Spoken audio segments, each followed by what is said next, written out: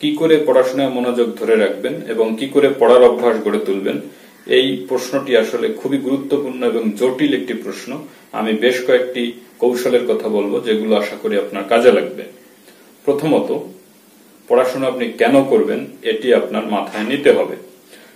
যদি আপনি ছাত্র হন তাহলে অবশ্যই ভালো রেজাল্টের জন্য এবং ভালো ভবিষ্যতের জন্য আপনার পড়াশোনার অভ্যাস গড়ে তোলা প্রয়োজন। আপনি যদি চাকরি প্রত্যাশী হন তাহলে আপনার অস্তিত্বের জন্য পড়াশোনা প্রয়োজন, এবং আপনি যদি ভবিষ্যতে বড় কিছু হতে চান তাহলে অবশ্যই আপনার পড়াশোনার অভ্যাস গড়ে তোলা জরুরি, কারণ প্রত্যেক গুরুত্বপূর্ণ এবং বড় ব্যক্তিরই নিয়মিত বই পড়ার অভ্যাস রয়েছে, আছে এবং ছিল।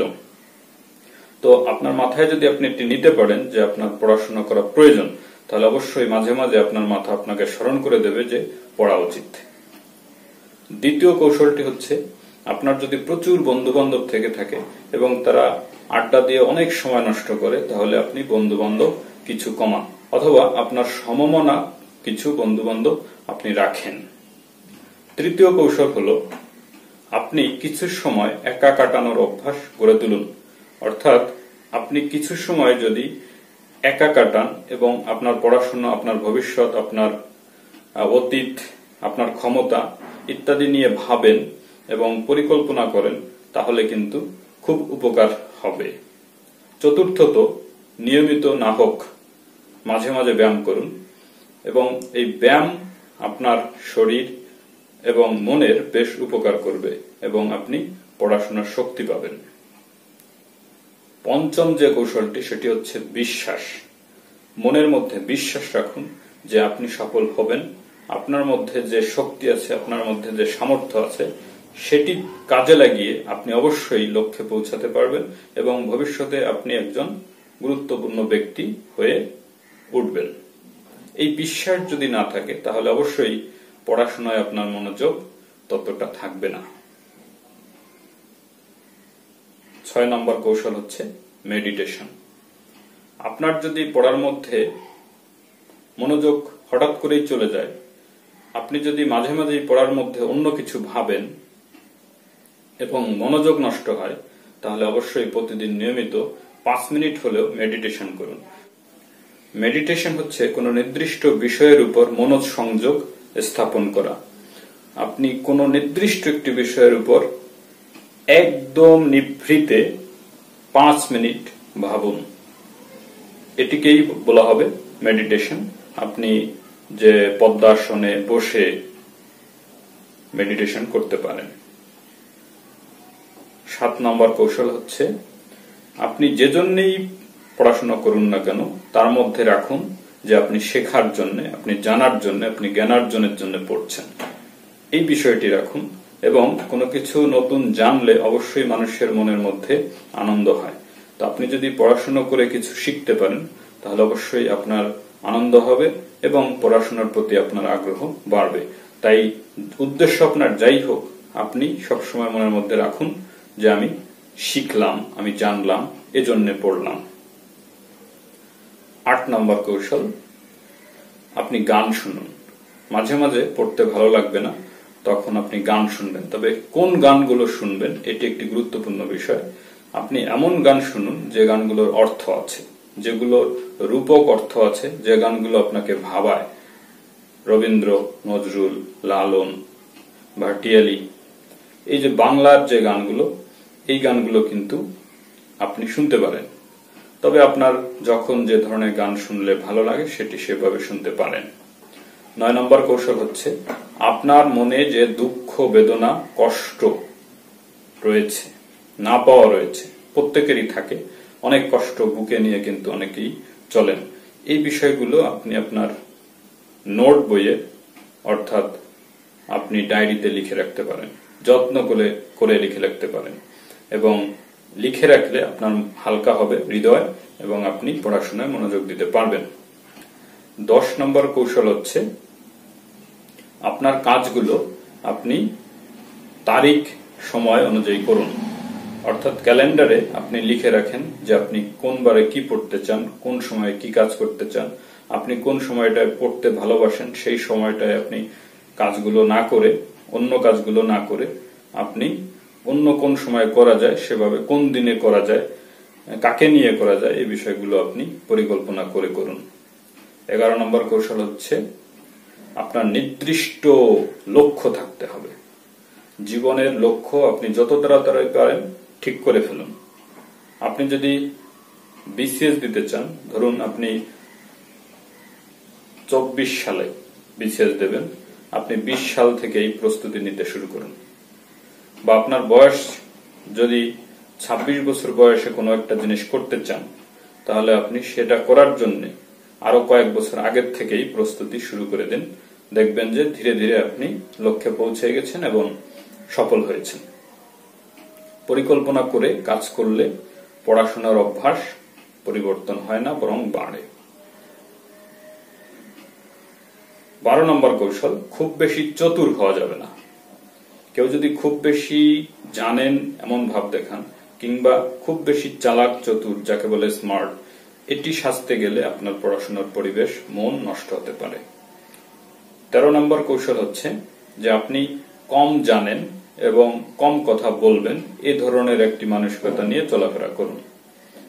কম কথা বলা এবং আপনি যে কম জানেন এ ধরনের একটি মানসিকতা থাকলে আপনার হৃদয়ে বীজ বপন করার মতো ক্ষেত্র প্রস্তুত থাকে এবং আপনি সহজেই কোনো কিছু শুনে মনে রাখতে পারবেন। 14 নম্বর কৌশল হচ্ছে অন্যের সমালোচনায় আপনি সহজে বিমর্ষ হবেন না, বা অন্যের প্রশংসায় আপনি সহজে উচ্ছ্বসিত হবেন না। ধৈর্য ধরে সমালোচনা শুনুন বা প্রশংসা শুনুন, বিতর্কে যাবেন না। তাহলে আপনার মন থাকবে হচ্ছে বেশ কোমল এবং বেশ কৌশলীয়, এটি করতে পারেন। 15 নম্বর কৌশল হচ্ছে কারো সাথে অযথা মনোমালিন্যে যাবেন না, কাউকে অযথা কষ্ট দেবেন না। যদি কারোর সঙ্গে অযথা মনোমালিন্যে যান, কাউকে কষ্ট দেন, তাহলে কিন্তু আপনি পড়ার সময় ওই বিষয়টি আবার রিকল করবেন, আবার মনে করবেন এবং আপনার পড়ার যে মনোসংযোগ এটি কিন্তু নষ্ট হবে। 16 নম্বর হচ্ছে ভালো ঘুমের আয়োজন বা প্রয়োজন। তো ভালো একটি ঘুম না দিলে আপনি কিন্তু শারীরিকভাবে সুস্থ থাকবেন না এবং পড়াশোনায় মনোযোগ দিতে পারবেন না। শরীরের যত্ন নেওয়া, মনের যত্ন নেওয়া খুবই প্রয়োজন। 17 নম্বর কৌশল হচ্ছে আপনার মনে যে আকাঙ্ক্ষা আছে, আপনার যে আশা আছে, এই আশা যেন আপনার সামর্থ্যের বাইরে চলে না যায়। আপনি আপনার সামর্থ্য, আপনার যে ক্ষমতা, তার উপরে নির্ভর করেই আপনার আশাটা আপনি নির্ধারণ করবেন। উচ্চাশা নিয়ে যদি ব্যর্থ হন, তাহলে কিন্তু আপনি পড়াশোনার মনোযোগ হারিয়ে ফেলবেন। এরপরে হচ্ছে আপনার চাহিদা। ধরুন আপনি ছাত্র হতে পারেন বা যে কোনো স্বাভাবিক সাধারণ একটা মানুষ হতে পারেন।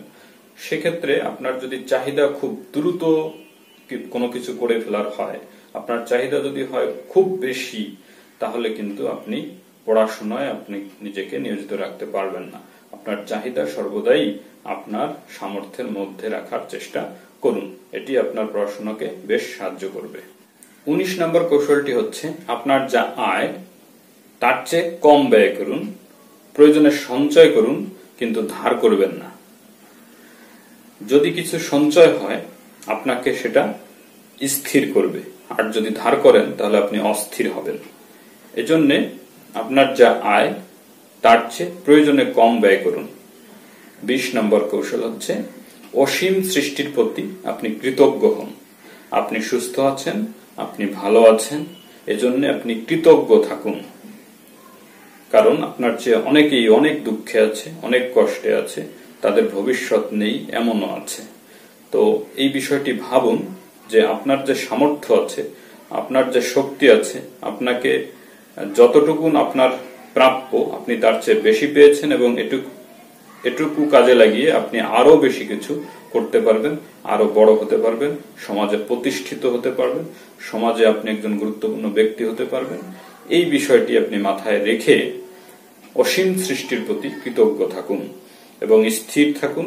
দেখবেন পড়াশোনায় আপনি বেশ মনোযোগ দিতে পারবেন। সর্বোপরি আমি যেটি বলবো সেটি হচ্ছে যে প্রত্যেক বিখ্যাত ব্যক্তি প্রত্যেক বিখ্যাত ব্যবসায়ী, শিল্পপতি, জ্ঞানীগুণী, সাহিত্যিক, বিজ্ঞানী সবাই প্রচুর পড়াশোনা করতেন বা করেন। এই বিষয়টি কিন্তু আসলে সত্য, এবং এজন্যই সমাজে পড়াশোনা করার যে প্রয়োজন, পড়াশোনা করা মানুষের যে প্রয়োজন, এবং সেসব মানুষের আপনারা মূল্যায়ন করবেন, তাদের মূল্যায়ন করা প্রয়োজন, এই বিষয়টিও কিন্তু খুবই গুরুত্বপূর্ণ। তো পড়াশোনাটা করাটা খুবই জরুরি, খুবই প্রয়োজন আমাদের এখনকার বাস্তবতা, এবং সব দিনই এটা প্রয়োজন থাকবে, প্রয়োজন ফুরাবে না। পড়াশোনা করুন, পড়তে উৎসাহিত করুন। যে পড়াশোনা করতে ভালোবাসে তাকে ভালোবাসুন, তাকে উৎসাহিত করুন, তাকে সাহায্য করুন। আপনি যা দিয়ে পারেন তাই দিয়ে সাহায্য করুন, তাকে মানসিকভাবে সাহায্য করুন, আর্থিকভাবে বই দিয়ে, যেভাবে পারেন মানুষ যে পড়াশোনা করে তাকে সাহায্য করুন, এবং সেই সঙ্গে নিজে পড়াশোনা করার চেষ্টা করুন। আশা করি পৃথিবীটা বাসযোগ্য হবে, অনেক সুন্দর হবে, আগামী প্রজন্ম অনেক ভালো থাকবে, এমন একটি সমাজ আমরা গড়ে তুলি। আর ভালো লাগলে আমার সঙ্গে থাকার জন্য লাইক করুন, সাবস্ক্রাইব করুন, এই আশাবাদ ব্যক্ত রাখছি। ভালো থাকুন সকলে, সবাই সফল হন, সুস্থ থাকুন।